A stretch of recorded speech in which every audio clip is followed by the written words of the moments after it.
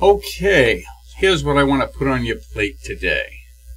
We need to get proxy working with NGINX to Apache, and that involves the installation of PHP FPM along with a few other things. So I've documented the procedure very carefully in the past. I've adjusted that for use with Ansible to give you an idea of what we should be doing here.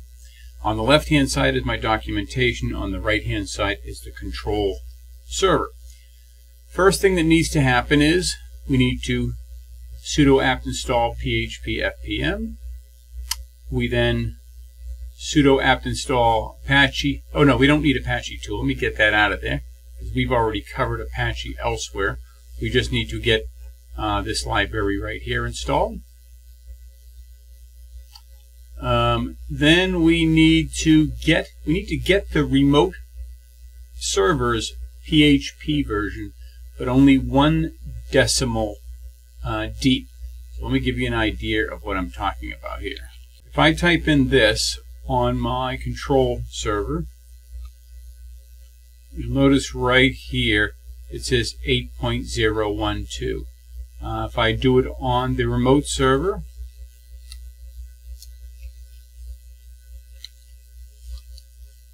it says 7.4.3. We don't want the last decimal. We only want the directory right here, the directory decimal. And the way we'll get that is by putting a substring in there. So this PHP command, if we type that out, it gives us only the 7.4. Now, if you can extract it from the directory path, that's okay too. I don't care how you get it. We just need to get the 7 or the 8 and the first decimal point after that. But we have to have those two, and I'll show you why as we move down. Okay, we've got to begin this process. We're going to capture that in a variable, okay?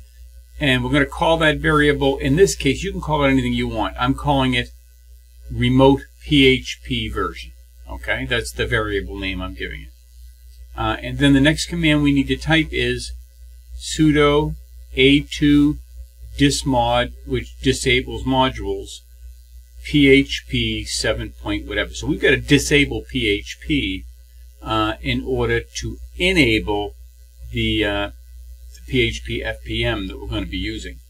So you carry that out using PHP remote PHP. So it's going to look like this: PHP 7. Whatever it is. That's what you're going to put after the sudo a2 dismod. It's then going to be PHP and whatever the version is attached, concatenated, just like you see it here. Okay. The next thing we're going to do is enable actions. So this is all on the remote server. We're going to type in sudo a2 nmod actions. That'll enable actions on the remote server. And then we're going to move, which will effectively rename the fast CGI conf file by moving it from here to here. Basically, we're appending the word default to it. This again is all on the remote server.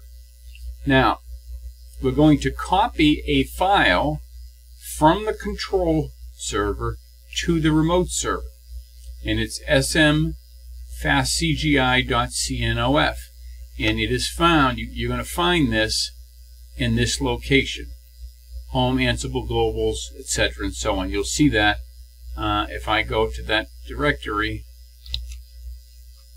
on, here we are, we're already here, I think. Yeah, on the control server, we're already right there. If I just do an ls, you'll see that file is already there. Okay. Now, after we get it to the remote server or on the way, however that works, we need to replace PHP version in that file with the version that you've got in the variable above. So if I edit this, you'll notice right here I have the word version plugged in. So you're going to have to replace that version with this right here, whatever that 2 character version is on the remote server. That'll have to be in there or everything will fail. Okay, the next thing we're going to do is create a symlink on the remote server. So you can just run this line, and that will simply make what is in mods available usable in mods enabled. So just run that line, it'll create the symlink. Okay, the next thing we have to do is edit this file, and again we're using that 2-character PHP version, and then followed by the FPM pool. There's a slash in there, that whole path. You're going to edit that file, and we have to uncomment this right here. So let me give you an example of that. 7.2 in that case. Ooh. Alright, now if I search for host name, I find it right here. I just want to show you that so you can see what we're looking for. We basically want it to be just like that. We want to uncomment that block. That way those environment variables will be available to us elsewhere. Now the last thing that we need to do is reload Apache on the remote server. And once you do that, all of that will be available to us. Now, I don't really know of a command line way to test all of this is working properly.